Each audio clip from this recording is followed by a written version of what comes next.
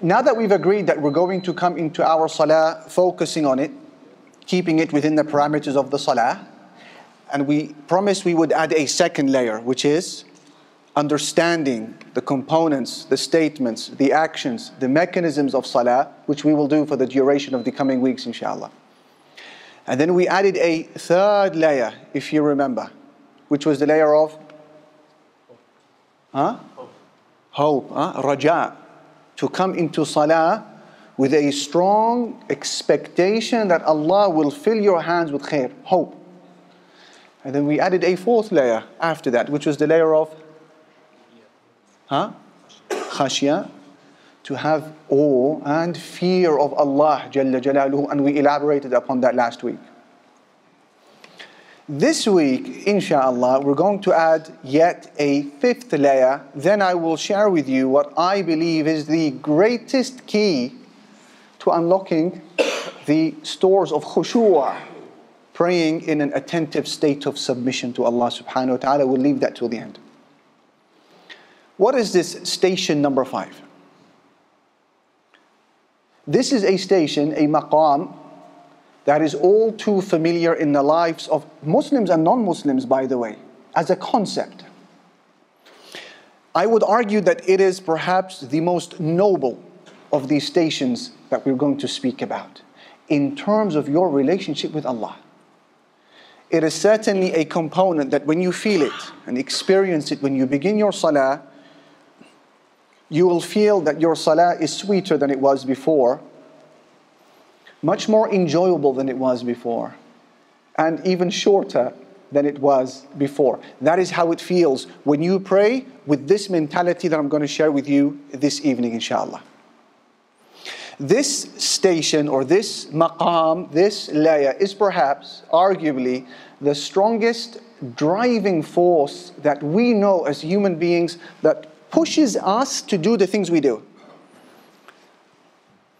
and encourages us to make the sacrifices that we do. What is this noble station? What is this powerful engine? What is this mighty motor in the lives of human beings? I share with you some introductory words given by Imām Ibn al-Qayyim as he describes this noble station that you and I are to be familiar with the moment we say Allahu Akbar and we begin our salah. Imām Ibn al-Qayyim, he says in his book Madarij al-Salikin, he says, وَهِيَ الْمَنْزِلَةُ الَّتِي فِيهَا تَنَافَسَ الْمُتَنَافِسُونَ. This is a station which the competitors have competed over. وَإِلَيْهَا شَخَصَ الْعَامِلُونَ. And focusing their gaze on this station is the action of the workers. وَإِلَى عِلْمِهَا شَمَّرَ السَّابِقُونَ. And the forerunners strive to learn about the station. وَعَلَيْهَا تَفَانَ الْمُحِبُّونَ. And in this station, the lovers of Allah annihilate themselves. وَفِي رَوْحِ نَسِيمِهَا تَرَوَّحَ الْعَابِدُونَ. And benefiting from the refreshing breeze of the station, the believers are revived. Allahu Akbar, what is the station? He says, فَهِيَ حَيَاةُ الْقُلُوبِ. After all, the station is the life of the hearts. وَغِذَاءُ الْأَرْوَاحِ. And it's the nourishment of souls. وَقُرَّةُ الْعُيُونِ. And it is the coolness of eyes. He said, وَهِيَ الْحَيَاةُ الَّتِي مَنْ حُرِمَهَا فَهُوَ مِنْ جُمْلَةِ الْأَمْوَاتِ. He says, and it is the life which whoever fails to experience it is to consider himself amongst the dead. La ilaha illallah. What is the station? What station could it be other than the maqam, the station of mahabbatullahi azza wa jalla, the loving of Allah subhanahu wa ta'ala? Have you felt this before? Have you experienced it? To truly come into salah, yearning to stand before Him. You miss Him. You desire to stand before Him and to call and to share with Him your ambitions and to also share with Him your anxieties and your injuries. Why? Not just because you need Him. Yes, this is there. But because you love Him. You miss Him. And you want to stand before Him in bowing and prostration. The station of mahabbatullahi azza wa jal.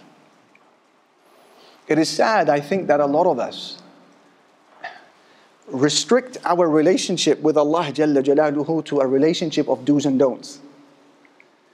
They feel that their ilaqah, their connection with Allah Almighty, is purely a relationship of commandments and prohibitions. Carrot and stick. Opportunities, threats. And that's it. Now, we don't deny that, like other sects who say, this is not what drives us. It is just the love of Allah that drives us. We say no. The fear of Allah drives us. And the hope in His reward drives us. But what is above this all is mahabbatullah, the love of Allah. So if you were to say that hope and fear are the two wings of a bird that you need for a journey, then the love of Allah subhanahu wa ta'ala would be the head of that bird. La ilaha illallah. And when you say mahabba, we say we are worshippers of Allah. We are ubbad of Allah Jalla Jalaluhu. We worship Him. That's how we translate ibadah. Although ibadah, when you translate it into worship, you've stripped it from its goodness. You've stripped it from its essence. You say worship, you think bowing and prostrating, Quran and matters that are just physical. Although at the core of the word ibadah is love. The name of your relationship with Allah subhanahu wa ta'ala is a relationship called ibadah, worship. But ibadah at the core of it is love. And that is why if you were to create a hierarchy of love, ibadah would be at the top of that hierarchy. It would be at the peak of that pyramid. It's the very highest level of love till you love the object of love so much that you worship it. That is ibadah. And that is why Ibn Taymiyyah and others, when they looked at this hierarchy of love, they said it begins with something called al-ilaqa, a connection. When you get to know the beloved, there is conversation, communication, there is mutual gazing, staring, there is now al-ilaqa, a connection. If that develops and it's compounded, it moves on to the next level of love. It becomes a sababa. Sababa, it now means a desire. It's when now your heart begins to turn towards the object of love, you begin to desire them. Sababa. Then if that continues to grow, it becomes something called gharam. Gharam, it means gripping passion. And that's why in the Arabic language we call the person in debt gharim. Gharim, because he is gripped with debt. So the mughram, the one who has gharam, he has gripping passion. Then if that continues to grow, that becomes a ishq, which is engulfing love, where you're now nearing the peripheries of obsession. It's getting a little bit unhealthy now. And then if that continues to grow, then you develop what they call at-tatayyum. And at-tatayyum, it means infatuation, enchantment, enslavement, or if you wish, it means ibadah, worship. So when you say, I am a abd of Allah, a worshipper of Allah, it means I am obsessed with Allah Jalla Jalaluhu so much that I've decided to prostrate to Him. La ilaha illallah. So how dare you and I ever strip away the concept of love from your relationship and then reduce your salah to mechanical movements when it is primarily about your love of Allah Almighty that brought you to the masjid, and therefore you bow before Him and you prostrate. Allahu Akbar. Mahabbatullah subhanahu wa ta'ala. Allah Jalla Jalaluhu said, Ya ayyuha alladhina amanu, O you who believe, man yartadda minkum an dinihi, whoever of you turns back on his religion, فَسَوْفَ يَأْتِي اللَّهُ بِقَوْمٍ, Allah will bring instead of you a new people. What are their characteristics? يُحِبُّهُمْ, people whom Allah will love. وَيُحِبُّهُمْ, and people whom He will love. يُحِبُّونَهُ, people who love Allah. وَيُحِبُّهُمْ, and people whom Allah loves. Yani Allah loves. Allah loves certain people.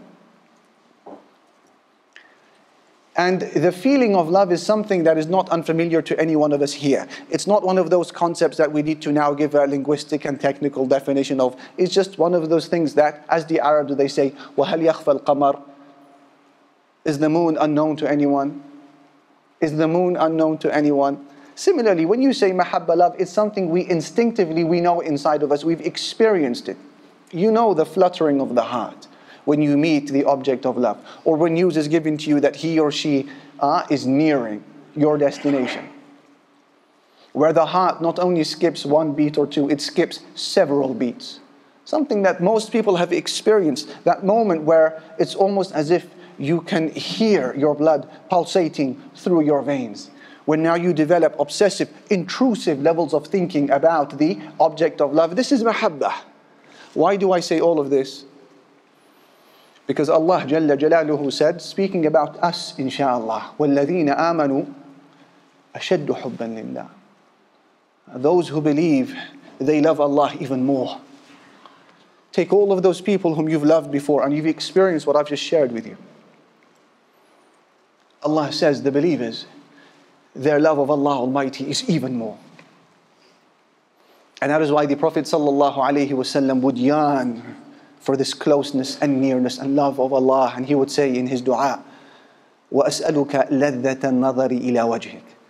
I ask you, O Allah, to give me the sweetness of looking at your majestic face. وَالشَّوْقَ إِلَى لِقَائِكَ. And I ask you to give me the desire to meet you. Allahu Akbar. How beautiful were the words of the poet speaking about Allah Jalla Jalaluhu. He said, إِلَيْكَ وَإِلَّا لَا تُشَدُّ الرَّكَائِبُ وَمِنْكَ وَإِلَّا فَالْمُؤَمِّلُ خَائِبُ وَفِيكَ وَإِلَّا فَالْغَرَامُ مُضَيَّعُ وَعَنْكَ وَإِلَّا فَالْمُحَدِّثُ كَاذِبُ. He says, to you, O Allah, otherwise every journey is wasted. And from you, O Allah, otherwise every aspiration is lost. And in you, O Allah, otherwise every love is in vain. And about you, O Allah, otherwise every conversation is a lie. La ilaha illallah, subhanallah. Mahabba, the love of Allah Jalla Jalaluhu. So no doubt, the love that you have for your spouse, that has its joy, that has its specialness and uniqueness, no doubt. And the love that you have for your children, that has its uniqueness as well. And the love that you have for your parents, and the love that you have for your siblings, the love that you have for your righteous brothers and sisters in Islam, it has its joy and it has its sweetness. As for the love of Allah Jalla Jalaluhu, this is of a different level altogether. It's on a different platform. The love of Allah Almighty is of a completely different depth. And so the question that poses itself here is, how does a person develop and foster this love of Allah if you feel that it is lacking in your life? The same question that we asked when we spoke about raja, hope. How do we develop it? And we gave some steps. And then we asked the question, how do we develop the fear of Allah Almighty? This was layer number 4. And we gave some steps. And now we ask the same question, how does a person develop and foster the love of Allah Jalla Jalaluhu? First of all, what are the components that usually bring about love in our hearts? What are the things that usually cause us to fall in love with people or things to begin with? It's usually kind treatment, ihsan, or it's usually jamal, beauty. These are the two things. Ideally, if they come together, then the circle of love is complete. Take the first of them, ihsan, kind treatment. The Arabs, they say, جُبِلَتِ النُّفُوسُ عَلَى حُبِّ مَنْ أَحْسَنَ إِلَيْهَا وَبُغْضِ مَنْ أَسَاءَ إِلَيْهَا. They attribute this to Abdullah ibn Mas'ud, but it cannot be attributed to him. But it's a wise statement. They say that souls are naturally inclined to love those who do good to them. And souls are inclined to hate those who are evil to them. You have a natural affinity towards those who are kind. Sometimes you find no way to justify your love for a person other than to say, they've just been so kind to me. They've given me so much. I have no choice but to love them. They have entered my heart without permission. Ihsan. Someone who's choosing the finest names to call you by, choosing your favorite nicknames, remembering you during the occasions, and never forgetting you during your dark hours. This is a person you have to love, regardless of anything else. Then you ask the question, is there any kindness out there, any ihsan, any ni'mah, any favor, any blessing that cannot be traced back to Allah Jalla Jalaluhu? All of those human beings in your life who have played a role in making you happy and content and satisfied in every way. Who was the overseer of all of that? Who was the facilitator of all of that? Who was the manager of all of that other than Allah al-Mun'im, the bestower of favors subhanahu wa ta'ala? So should He not be loved? La ilaha illallah wa ma bikum min ni'mah fa min Allah. Any favor that you may have, it is from Allah Jalla Jalaluhu. This is a Lord to be adored. Ibrahim alayhi salam, he said to his community, الَّذِي خَلَقَنِي فَهُوَ يَهْدِينَ. Allah is my Lord who created me and guides me. وَالَّذِي هُوَ يُطْعِمُنِي وَيَسْقِينَ. And He is the one who feeds me and gives me drink. وَإِذَا مَرِضْتُ فَهُوَ يَشْفِينَ. And when I fall ill, it is He who cures me. وَالَّذِي يُمِيتُنِي ثُمَّ يُحْيِينَ. And He's the one who causes me to die and will resurrect me on the day of judgment. وَالَّذِي أَطْمَعُ أَن يَغْفِرَ لِي خَطِيئَتِي يَوْمَ الدِّينِ. And He is the one who I hope will forgive my sins on the day of judgment.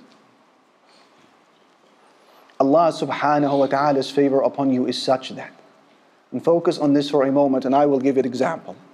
Allah's kindness upon you, dear brother, dear sister, is such that your involvement in acquiring your rizq, your provisions, your food, your drink, your money, your involvement in that is a short, minute involvement in a middle phase.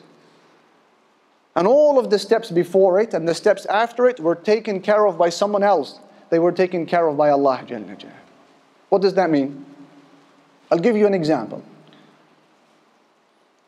When you make your way to a shop to buy a loaf of bread, your responsibility, what's required of you, is simply to pull off that loaf of bread in its ready form and then eat it.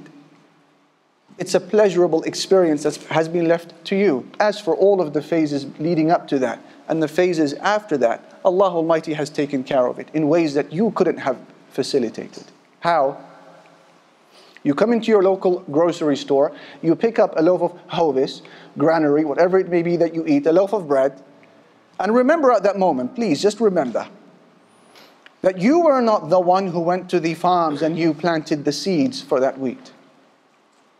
You were not the one who inspired the heavens to bring down rain for that wheat. You were not the one who inspired the soil to accept the rain and to allow it to sink through, to nourish those seeds. Nor were you the one who inspired those seeds to then produce wheat. You were not the one who then harvested the wheat. You didn't grind the wheat. You didn't mix the components, the ingredients together thereafter. You didn't do any of that. You didn't knead the dough to make that bread. You didn't bake the bread. You didn't package the bread. You didn't transfer logistics, the bread from where it was to the suppliers and put it on the shelf. You did none of that. All you did was remove it from the shelf.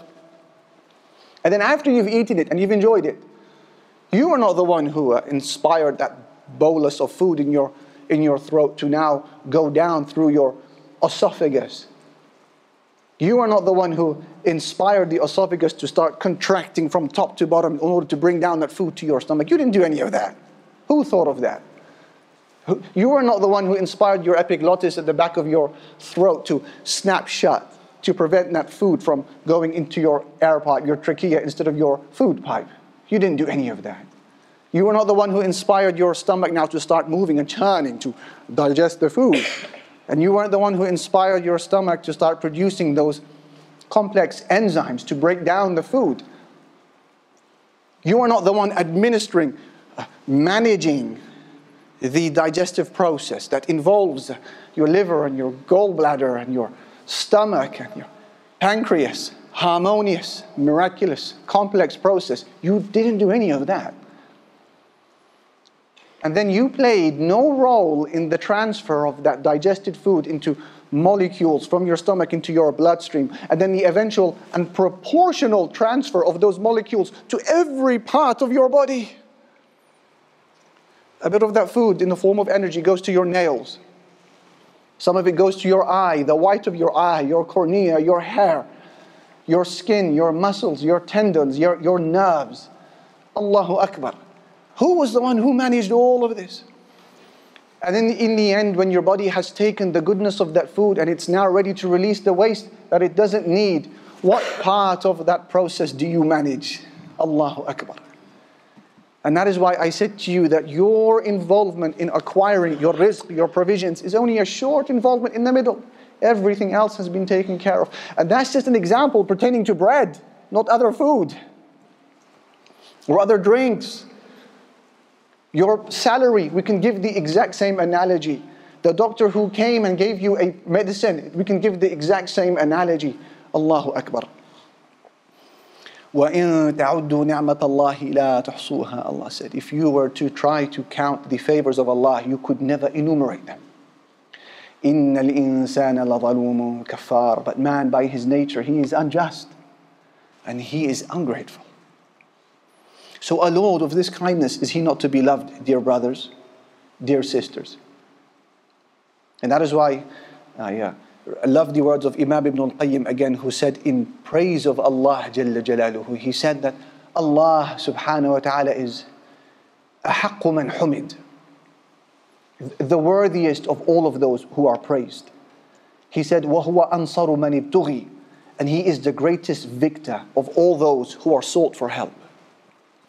وَأَرْأَفُ مَنْ مَلَكْ, and he is the gentlest of all kings.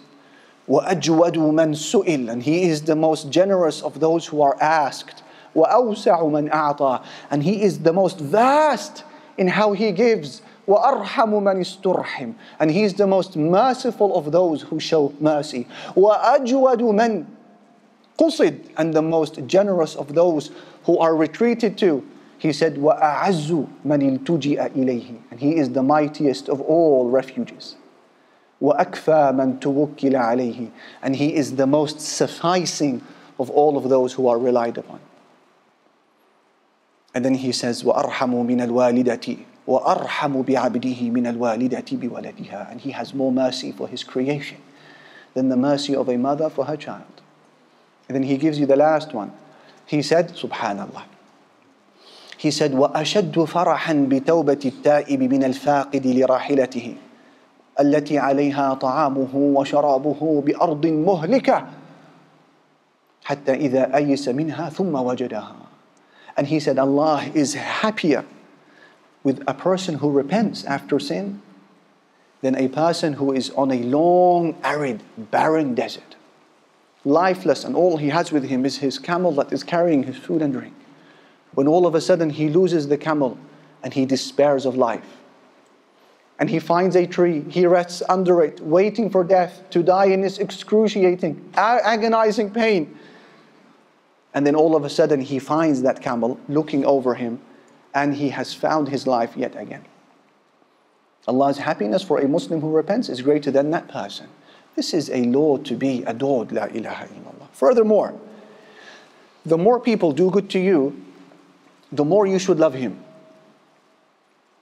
Because you remember that they are mere facilitators, and the source is Allah Jalla Jalaluhu. Therefore, when people do good to you, that should not cause you to forget Allah. It should cause you to love Allah more. Otherwise, you will be like that person who has a postman knocking on his door, and he gives him a gift sent to him by a sender, and he showers praise and gratitude and thanks to the postman, and he forgets who? Forgets the sender. That doesn't make any sense. Likewise, you and I, we are postmen to one another. Your employer who drops your salary at the end of the month, that's just a postman on behalf of someone else. The doctor who so kindly comes and gives you your medicine, that's just a postman. The person who builds your house, the person who marries your daughter, the person who gives you children, whoever they may be, any happiness or joy that you find in your life on a day-to-day basis, these are all postmen. who deserve thanks. We show gratitude to the creation, but never at the expense of the sender, subhanahu wa ta'ala. So the more everyday experiences that you go through, when khair comes your way, goodness, that increases your love for Allah, al-Mun'im, the giver of favors, the source of all khair. So we said number one of the ways in which we foster love for people is through what? Through ihsan, kind treatment, good treatment. And we've just established that all of it is from Allah Jalla Jalal. So is He not deserving of love? Come into your salah with that. We said the second thing that usually brings about love in our hearts is what? What was the word that we used? Beauty, jamal. Again, our hearts are naturally dispositioned to love those things that are pleasing to the eye. That's something you simply cannot help. And that thing could be quite rotten at its core. And some of them are human beings as well.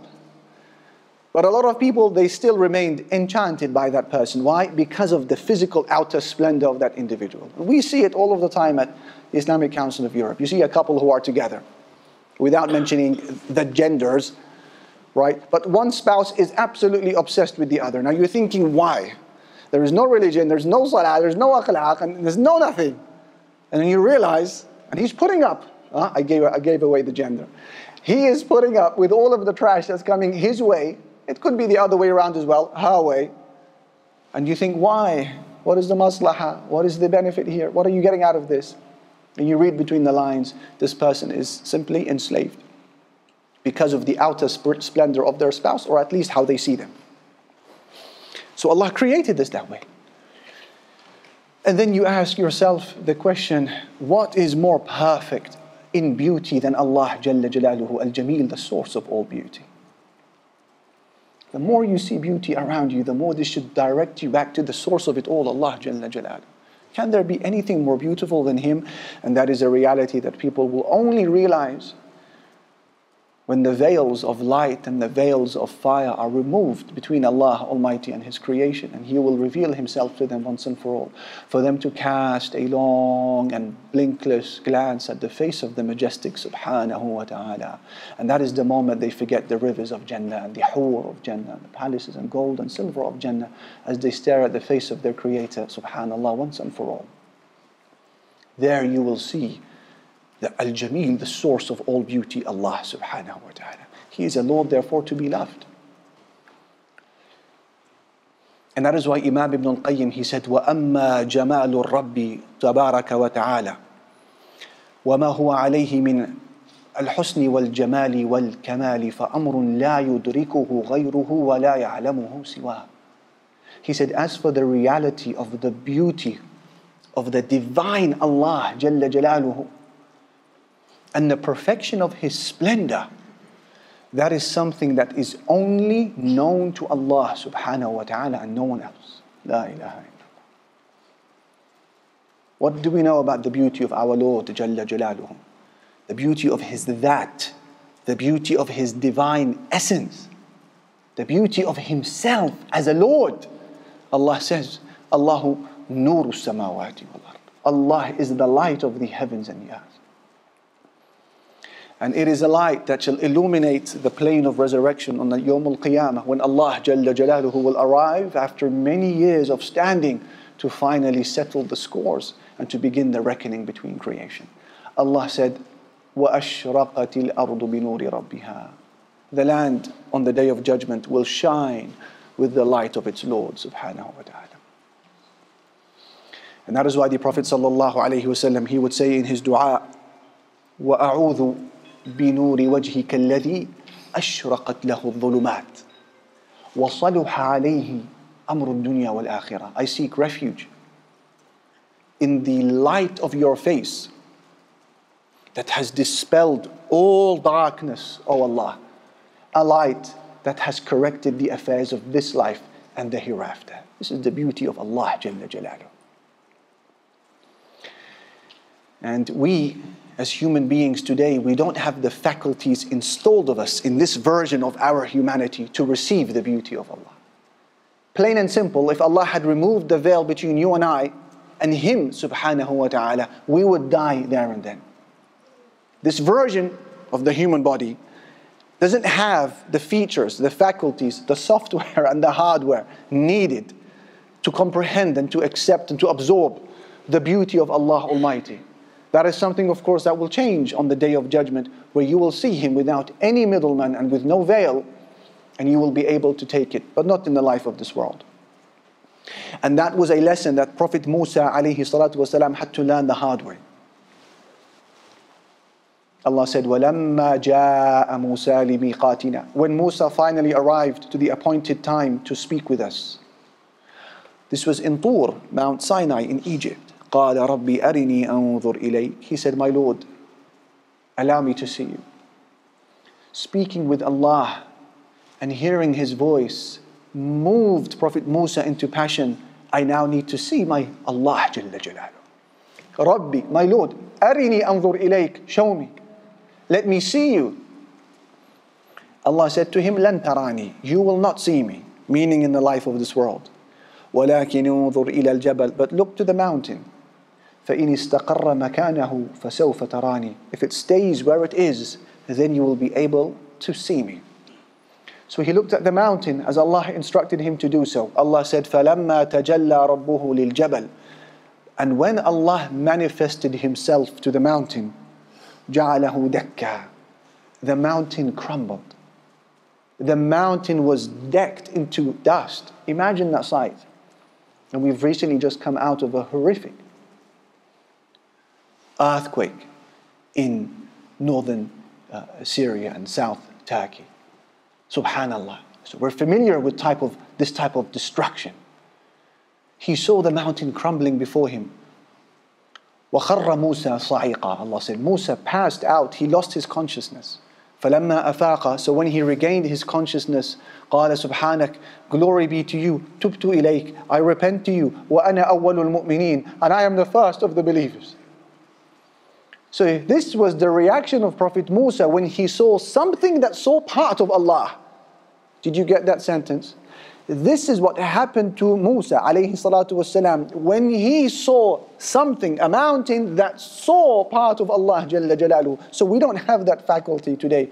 On Yawm al-Qiyamah that will change. And we will see the majestic face of Allah, InShaAllah. So Allah is Jameel. Allah is beautiful subhanahu wa ta'ala. And Ibn al-Qayyim, he says, وَيَكْفِي فِي جَمَالِهِ أَنَّ كُلَّ جَمَالٍ فِي الدُّنْيَا وَالْآخِرَةِ وَفِي الظَّاهِرِ وَالْبَاطِنِ فَمِنْ آثَارِ صَنْعِهِ وَخَلْقِهِ وَجَمَالِهِ فَكَيْفَ بِمَنْ صَدَرَ عَنْهُ هَذَا الْجَمَالِ. Subhanallah. He said, it is enough to know that every beauty out there, whether in the life of this world or in the hereafter, or whether it's a hidden inward dimension of beauty or a public outward dimension of beauty, all of it, he says, are from the effects of the beauty of Allah Almighty and His creation. He said, so what then do you make of the beauty of the source of it all? This is the point we mentioned earlier.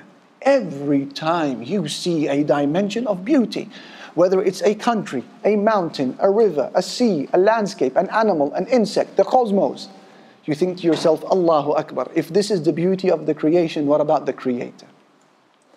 When you travel the world and you see something like the Grand Canyon of Arizona, it's hypnotic in its beauty and its size and its majesty. And the Colorado River that is flowing beneath it, subhanallah, who created that? And what then of the beauty of its maker, subhanahu wa ta'ala? Or you go to the Zimbabwe and Zambia Victoria waterfalls, take a look and see why the locals call it the cloud, or the cloud that thunders, or the water that thunders, or the smoke that thunders. Amazing. Or whether you go to Africa and you visit those enchanting ecosystems of Kenya and you see those endless stretches of golden grassland going all the way into the horizons, la ilaha illallah, only ever to be interrupted by these graceful acacia trees and rumbling wild animals and elephants and zebras. You say, la ilaha illallah, what about the beauty of the Creator? Subhanallah, it's phenomenal. Or whether you see the national park in Canada, maybe you've seen it, it's called Banff. InShaAllah, I'll be visiting it this year. The national park of Canada called Banff. Take a look there and see its 10 peaks and its hot steams, its hot springs. Miracle. Or a little bit closer to home, here in Scotland, go northwards and see the highlands there and what Allah has created there. La ilaha illallah. All of these are signatures and signs of the majestic and the perfect Allah Jalla Jalaluhu. What then of the beauty of the maker of it all? Same thing with animals. You can do the exact same exercise. Look at the white Bengal tiger. Such a beautiful animal. Subhanallah, an animal of power, strength. It's grand when you look at it. Dominating in its appearance. Clearly designed by a wise and beautiful creator. Even an animal like the peacock. An arrogant animal.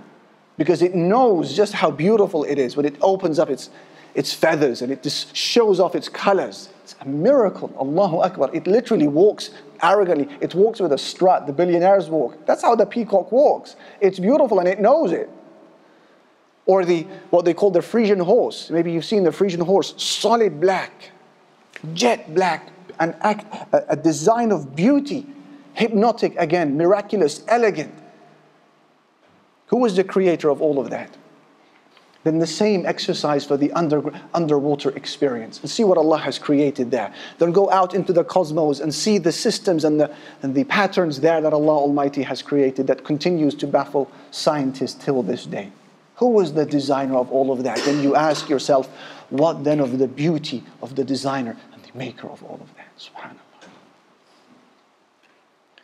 So we mentioned that there are two things that usually bring about the love of people to your heart, and that is ihsan, kind treatment. We've shown that Allah is the source of all of that. And then we said beauty is another one of those things that we are so inclined to, and Allah Jalla Jalaluhu is the source of all of that. And then take a very quick tour around some of His majestic names and tell me, is this not a Lord to be adored? He has called Himself Al-Ghafur, the ever-forgiving. Who else do you know who is willing to forgive a lifetime's worth of sin and crime in exchange for a single moment of true apology to Him other than Allah Jalla Jalaluhu? Who can do that but Al-Ghafur, the forgiving, who never tires from forgiving till man stops repenting? He is a forgiving Lord. He called Himself Al-Halim, the forbearing. Who do you know who is more patient than Allah Jalla Jalaluhu? No one is more patient towards abuse that is hurled at Him than our Lord Allah Jalla Jalaluhu. They ascribe partners to Him. And they are atheists, they disbelieve in His existence.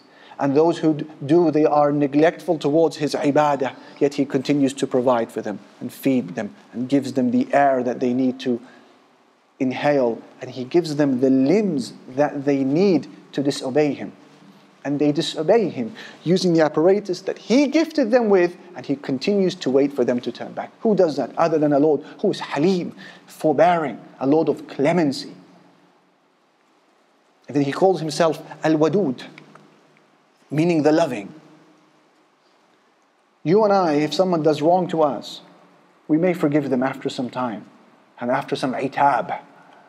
Right? But if you are able to start loving them again, that's if.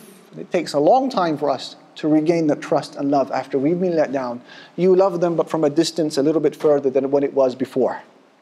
As for Allah Al-Wadud, the loving, He forgives, He erases sins, He replaces them into good deeds, and He loves you after your sin from a place that was nearer to you than before. That is Allah Al-Wadud. And then He is As-Sattir, or pronounced As-Satir, two pronunciations, meaning the one who conceals, the one who veils you from your sins, who doesn't take you away from the moment you disobey Him to embarrass you in front of your family, your children, your neighbors, and your community. He veils and veils for a year, for 10, for 50, in the hope that one day you will turn back. Who does that other than Allah? And He is Al-Latif, the subtle, meaning He is the one who sends you the things that you need in your life in such subtle and discreet ways that you don't even realize it. Allahu latifun bi'ibadihi, la ilaha illallah. Is this not a Lord to be loved? Now, why have I mentioned all of this? All of this is to share with you one hadith. All of what you heard is simply paving the way to take us to this next hadith that I wanted to share with you, which is what? فَإِذَا صَلَّيْتُمْ, the hadith which At-Tirmidhi narrates on the authority of Al-Harith al-Ash'ari. The Prophet sallallahu alayhi wasallam said that Zakaria alayhi salatu wasalam said to his community of Bani Israel, the Muslims, he said to them, فَإِذَا صَلَّيْتُمْ, when you stand up in prayer, فَلَا تَلْتَفِتُوا, don't look around. Why?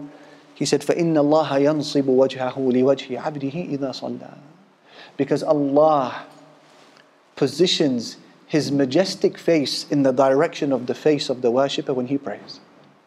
Allahu Akbar. That Lord that we have just described, who we should have all this hope in, and all of this fear in, and all of this love in, or love for, He positions His majestic face towards the face of the worshipper. When he says Allahu Akbar and he begins his salah, he says, so don't look around. Because the moment you do that, Allah Almighty changes the circumstance. So come into your salah, my dear brother, my dear sister, in summary of all of what you just heard today, with an intense feeling of love. You miss Him subhanahu wa ta'ala, and you're standing before one whom you need and you want and you yearn for. And watch how that on its own will transform your salah.